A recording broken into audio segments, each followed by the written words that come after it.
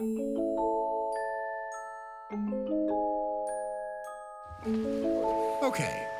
this spot doesn't exactly ooze tech.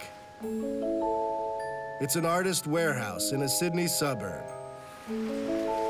But move deeper through the creative commune, and you'll find a makeshift science lab. And this guy, one of its founders, a transhumanist, polyamorous biohacker. You all know the type. Welcome to BioFoundry, Australia's first open access molecular biology lab. Sinister as it can sometimes sound, biohacking has turned into an exciting new field. It's do-it-yourself meddling with DNA on the cheap to tweak nature. And this is Australia's first biohacker lab, open to anyone willing to pay a membership fee. Let's get into it. And the name of this biohacking pioneer? Meow Meow. Do you prefer to be Mr. Meow? Mr. Meow Meow. No, Meow's fine. Meow hit up Jenner's friends for a lot of this scientific gear, and he hopes the lab will inspire people of all stripes to give biotech a try.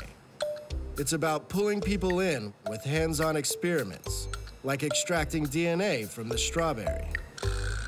If you stir where the alcohol touches the strawberries, you'll be able to pull out some stringy stuff, and that's the DNA. So that's the instructions to make a strawberry. This is the first step in a biohack lab. Pretty much anything we're doing with molecular biology, we're gonna need to get that DNA out.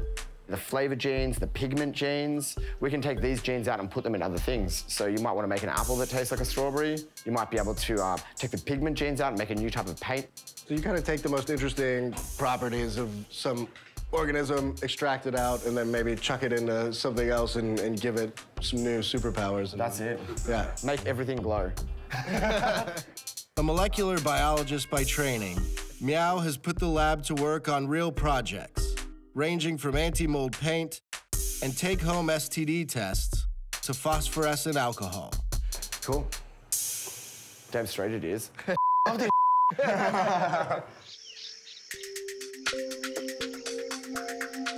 Meow insisted that my next tutorial take place in nature. We set out for the Noona State Forest, located in the famed Blue Mountains, about 5 hours west of Sydney. It's there that we hope to find the tiny creature at the heart of Meow's make everything feel like a rave dreams. So we're about to go to the glowworm tunnel. It used to be a railway tunnel they used in mining, and now it's been decommissioned, and the glowworms have come back and re-inhabited the tunnel. I've waited this long, and now I have to ask you, how did you get the name Meow Meow? I'd wanted to change my name since I was like 15. My friends and I just sat down and we just wrote down a huge list of names, and then we picked the one that sounded the best. So, what's your full name now? Meow, Ludo, Disco, Gamma, Meow Meow. With the formalities out of the way, the time had come to meet one of Australia's lesser-known biological attractions. Glowworms are nocturnal. They are generally less sensitive to red wavelengths of light than they are white or blue light. I guess to see him best, we've got to turn this off.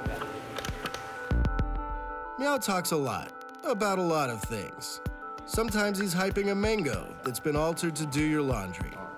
And other times he's promoting hallucinogenated orgies. To each his own.